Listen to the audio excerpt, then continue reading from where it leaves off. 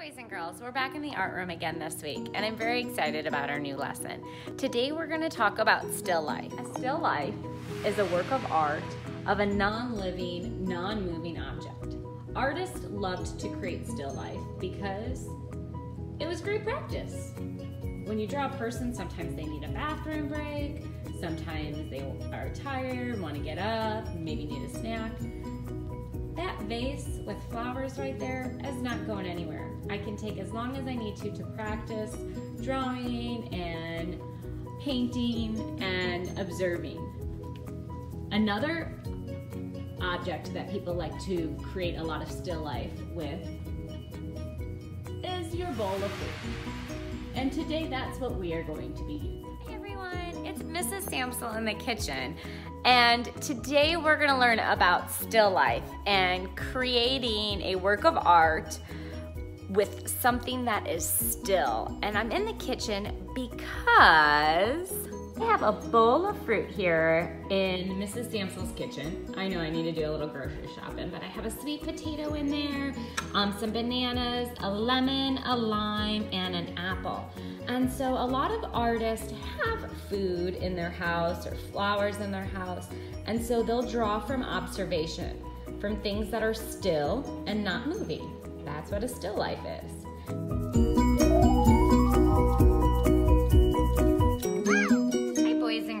So you saw in Mrs. Samsel's kitchen that I had a bowl of fruit. And for our still life, the only fruit that we're gonna draw is an apple. And in our picture today, we need a white piece of paper and we're gonna make 3 big apples and some fun colors in our background. So with an apple, if we look at this shape, an apple is pretty round. And so I want to make 3 big circles. And it doesn't have to be perfect because if you look, an apple has a bunch of bumps on it in different shapes. This side is shorter, this side is bigger. So I don't want you to feel like you need to trace a circle and make it perfect because we're just gonna do our best. So our goal is to have 3 apples on our paper.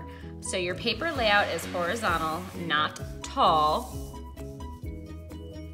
And I'm gonna start in the middle with 1 big apple and then the 2 on the side. So I'm gonna start by just making 1 big circle that my fingers can fit in, 2 big circles, and 3 big circles. And my circles are all different kinds of shapes, or different sizes. And so what I want to do now is look at how the stem of the apple goes inside. So I'm going to make a stem, which is like a rectangle, on the top of each apple. So again, I have 1, 2, 3 big circles. And then in the middle, I have a stem.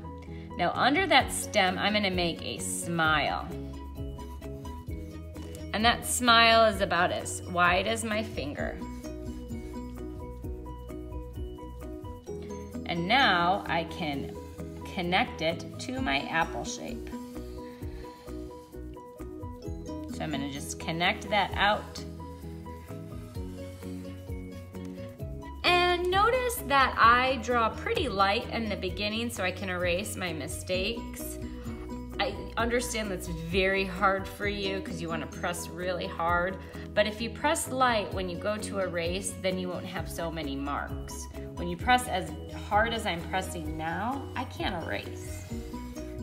Okay, so there we go. There's 3 apples. My apples are going to be on the table. So I could take a ruler if I wanted to. If you don't have one, no worries. My table is going to have a mark here. It's gonna jump over my apple, have a mark here, jump over my apple, have a mark here, and jump over my apple. Now my apples are sitting on the table, just like this one. And now I have the wall behind it. That's it, boys and girls. 3 apples. So a still life is sitting still. My apple's not going anywhere. Now I get to color. So we're gonna color with some markers and crayons today. And I'm going to begin with the markers outlining my apples.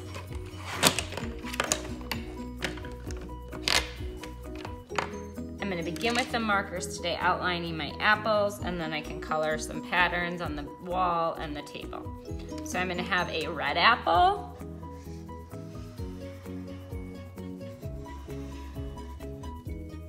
I wonder what other color apples are. Have you seen a purple apple? No. A green apple? Yes.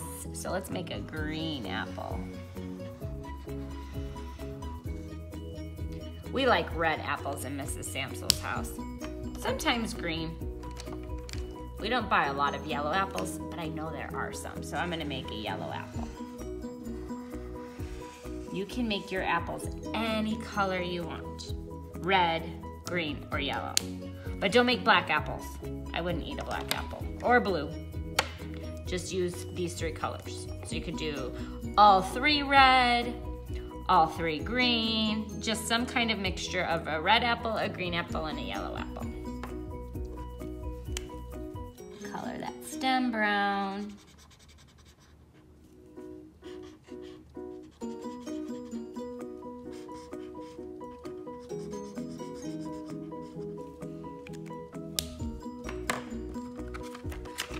And now I can use my crayons to color inside. When we color inside, we don't want to scribble. We want to keep it inside the marker line we made. And I told you in the last art lesson that if you press light, it won't hurt your hand and you won't get tired from coloring.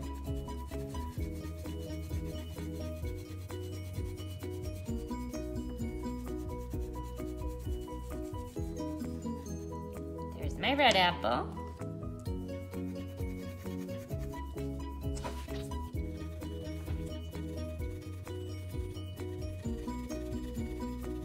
Notice I'm coloring up and down. I'm not all different directions. It makes it look nicer.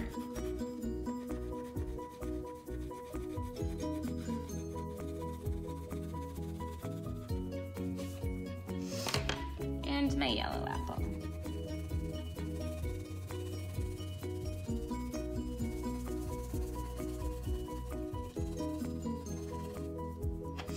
Now, if you want, you can stop here today and tomorrow color your background, or you can keep going and finish the lesson with me today. So on the background, I am gonna come up with some lines and patterns. So I am going to make a straight line.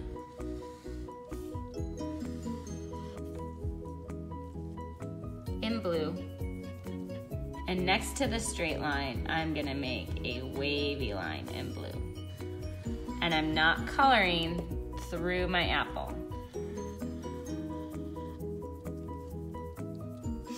The next line, so you can use any color you want for your background in marker, and I want us to practice our lines. So this is your straight line, wavy line. Now I'm gonna do zigzag.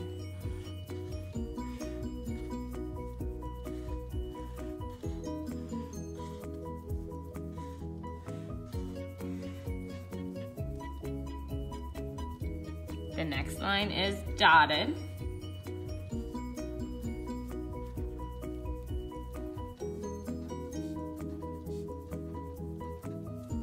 And then I'm gonna end on the sides with some spirals. So those are Miss Samsel's favorite line. You start in the middle and then you go out bigger and bigger around it. So to review, we have our straight line, our zigzag line, our wavy line, our dotted line, and spiral line. Say it with me this time. Straight line,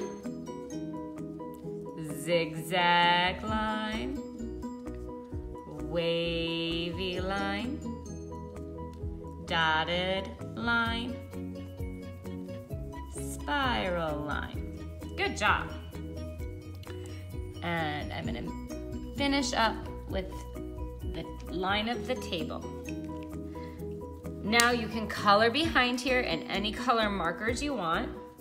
I'm gonna come up with a pattern, and I'm gonna use some purple and orange and pink. And I'm gonna color in between the sections.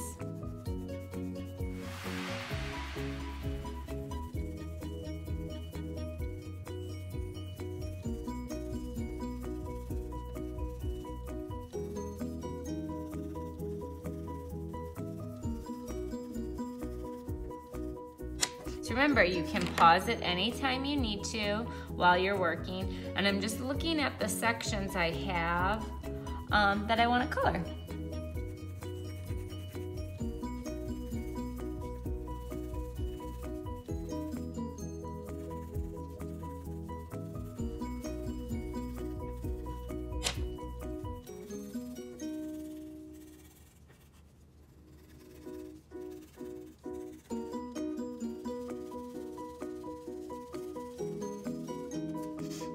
And if you want to just leave it with your lines and not color the back, that's up to you. It's your artwork.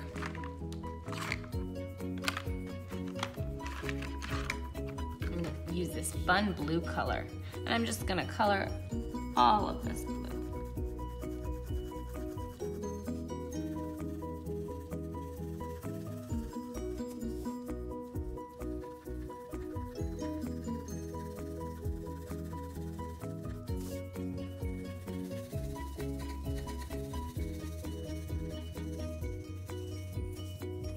Now that I have the background all colored with my lines, it looks beautiful, my apples, I have to think about what I want to do for my table. So for my table, I'm going to use purple, and I'm going to write my name because that's something I need to practice. And if I write my name in this corner, I might run out of space.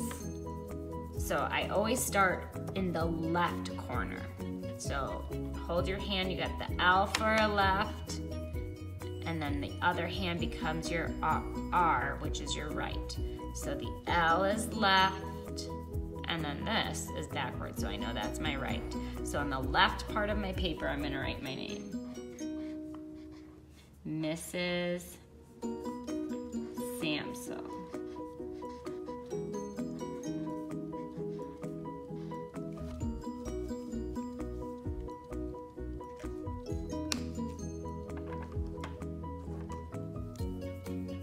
And I could leave my table white, I could color it all purple. I'm very excited to see what you decide to do.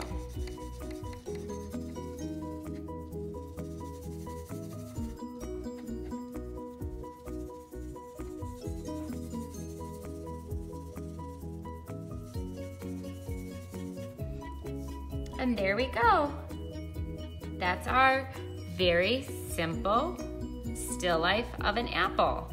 We have 1, 2, 3 apples, straight line, zigzag line, wavy line, dotted line, and spiral line. Don't forget to play your cleanup song, Clean Up Your Mess, and take a picture and share it with Miss Samsel. You can pause it and take the whole week to complete the lesson. Work at your own pace, and have lots of fun. See you next time.